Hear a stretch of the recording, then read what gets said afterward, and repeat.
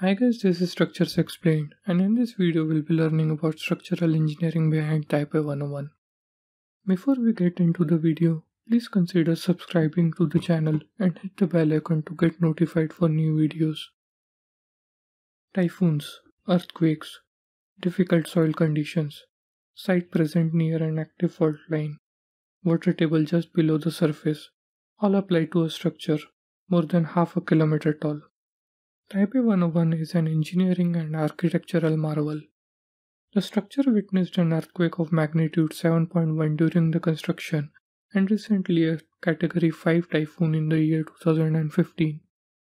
Hence, the building must be flexible enough to resist an earthquake and stiff enough to resist a typhoon. Taipei 101 is located in Taipei, which is the capital of Taiwan, located in East Asia. It is currently the 10th tallest building in the world at 508 meters and was the tallest building in the world from 2004 to 2010. The project consisted of a 5-storied retail mall and a 101-storied office tower. If we see the site in plan, the yellow portion for the tower and blue is for the retail mall. 80% of the steel used in the building is of 420 MPa strength or 60 KSI, while concrete used is of 70 MPa strength or 10,000 psi. Now let us look at foundation system used for the building. Here we are seeing the building section with ground level and basement for podium and tower. Soft soil in the form of clay and stiff colloidal soil is present just below the site of Taipei 101, which has low load bearing capacity. Soft rock in the form of sandstone is present beneath 40 to 60 meters, hence it required a mat foundation with board piles. The tower required a 21-meter deep basement. Water table at the site is 2 meters below the ground, which would create huge uplift forces on the foundation of the building. Hence slurry walls were constructed to lay the foundation below the tower. Slurry walls are deep walls constructed on site to prevent water and soil caving in while construction of foundation and excavation. These walls surround both the tower and the podium and are 1.2 meters thick and up to 47 meters below the ground. Main foundation of the tower consists of 380 piles of 1.5 meter diameter and 167 piles for podium area. They were spaced 4 meters apart in staggered rows for tower portion. A concrete raft of thickness 3 to 4.7 meters capped the piles and transferred load from columns and walls above. Use of steel in the superstructure minimized the building weight, which reduced the cost of foundation. Now let us understand the superstructure of the tower. The building is 508 meters above the ground and resembles ancient pagodas. It takes inspiration from bamboo, which is flexible and light, yet strong. The bamboo has joints at intermediate locations which are mimicked by the building in the form of outriggers and belt trusses every 8 floors. We will learn about outriggers and belt trusses in the later part of the video. This separates the building into 8 identical modules. At the top of 8th module sits a 9th module which has a smaller footprint. This module supports a spire and contains equipment and an observation deck. Below the 8 repetitive modules, a 25-story base shaped as truncated pyramid is present. This base provides an improved overturning resistance and lateral stiffness compared to a straight block. The story height of each floor is 4.2 meters and retail floors below are 6.3 meters. The floor is composite steel and concrete, typically 135 mm thick. Now let us know about the wind and seismic forces acting on the building and ways the building resists them. Taipei 101 is present in a high typhoon zone which experiences winds of 156 km per hour with 100-year return period. The building is impacted by alternating crosswind forces due to vortex shedding, which means wind passing the building separates from the sides, producing alternating whirlpools. Large forces can result when the time period of the building matches with the period of vortex formation. These winds can also damage the facade and partitions. Wind tunnel tests were conducted, which showed that sharp corners of the building produced large crosswind forces. Hence, sawtooth or double notch corners were provided, which reduced the wind forces by up to 40%. For resisting lateral loads from earthquakes and wind, building needs a strong core and perimeter columns. Let us see typical plan of the building above level 26. The building has a square core made up of 16 box columns in 4 lines, which are generally fully braced by moment frames between floors. The braced core is encased in concrete walls from foundation to 8th level. The core box columns were filled with concrete of strength 69 MPa till level 62. The building has 8 super columns or mega columns, which are steel boxes filled with high strength concrete.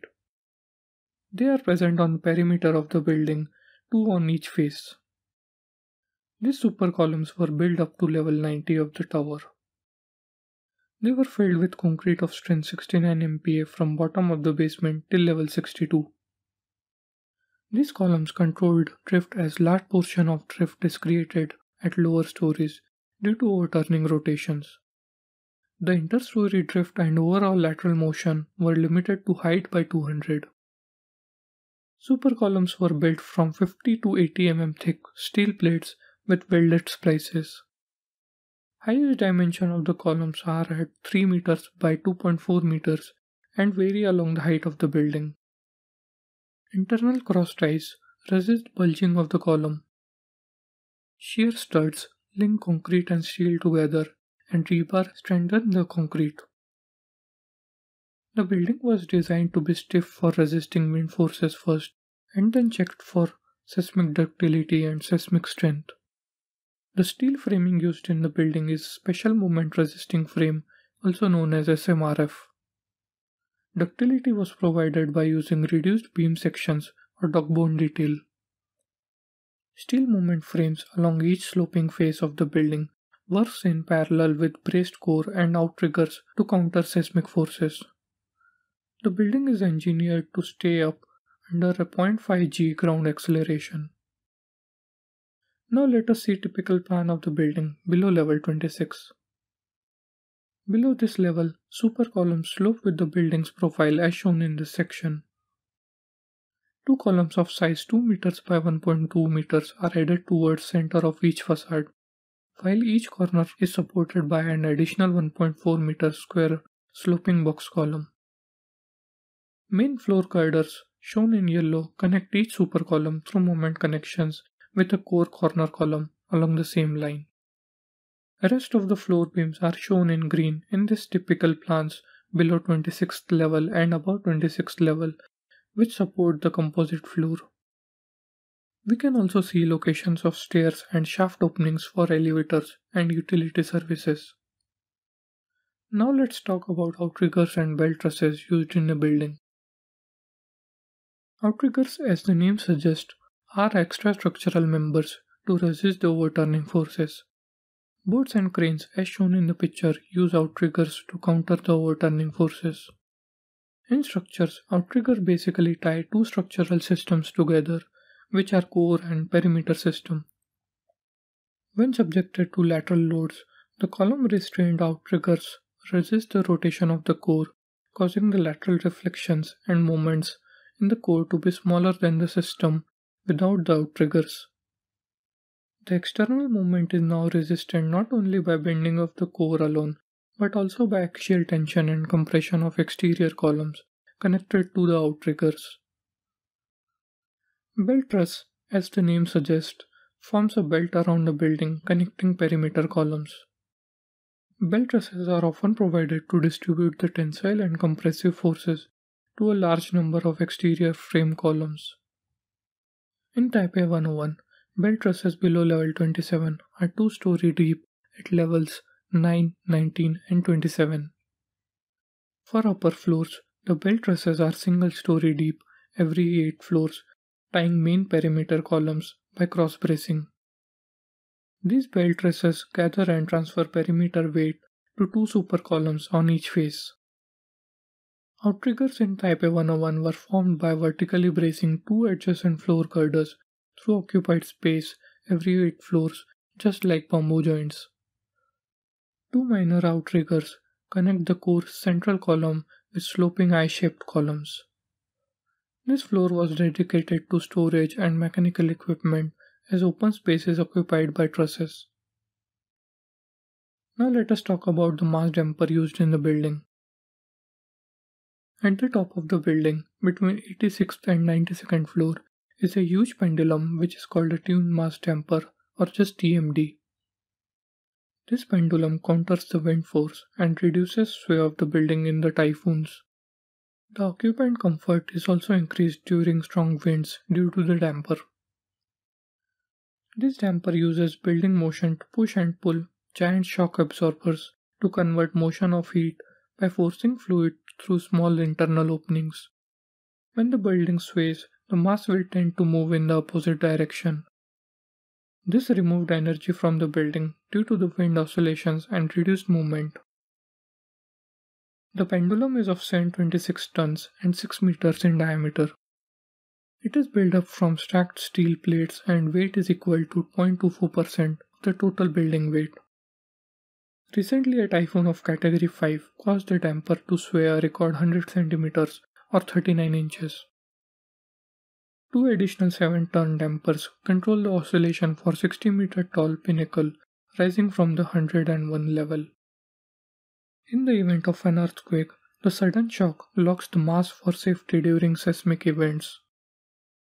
Taipei 101 is a very special building in the world of engineering and architecture. Its ability to take on every challenge thrown by the nature is remarkable, and it will remain an icon for years to come. That's it for this video, guys. If you enjoyed this video and found it useful, hit that like button and comment below your thoughts or questions regarding this video. More such content will follow, so do subscribe to the channel and hit the bell icon to get notified for new videos. Also check out our social media pages, links to which are in the description. Thanks for watching, see you in the next one.